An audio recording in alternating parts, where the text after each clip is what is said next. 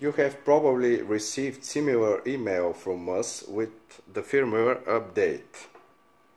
Download the firmware archive with the firmware update from the email. We are going to update CarScope VISO with the current firmware version 1.18. Now extract the contents of the archive and find the firmware update folder. Open it and copy the file inside.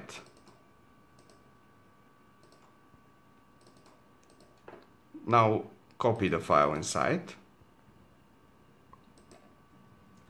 Now we're going to connect a CarScope VISO to the laptop and turn it on.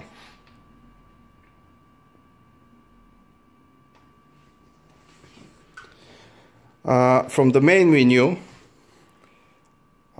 click on Data Management icon and wait until the connection is established.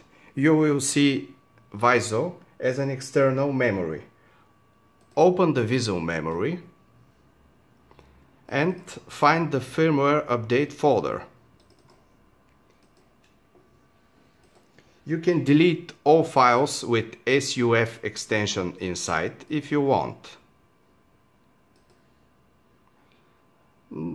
We decide not to delete the older firmware update now.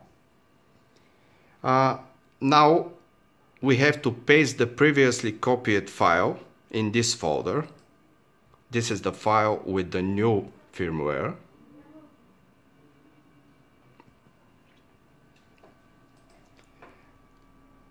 Now we close this window and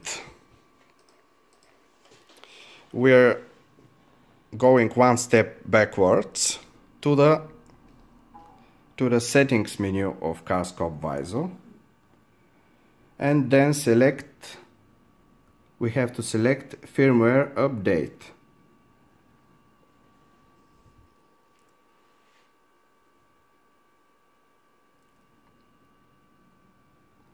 Now we have to click on the file with the newest firmware, which in our case is this one, and agree with yes.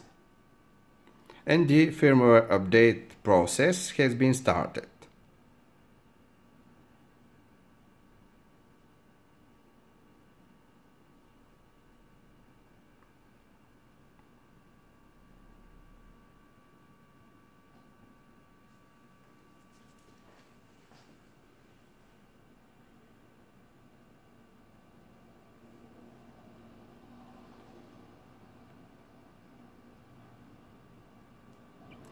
At the end, we should see this message confirming that the firmware update has been successfully done, and that's all.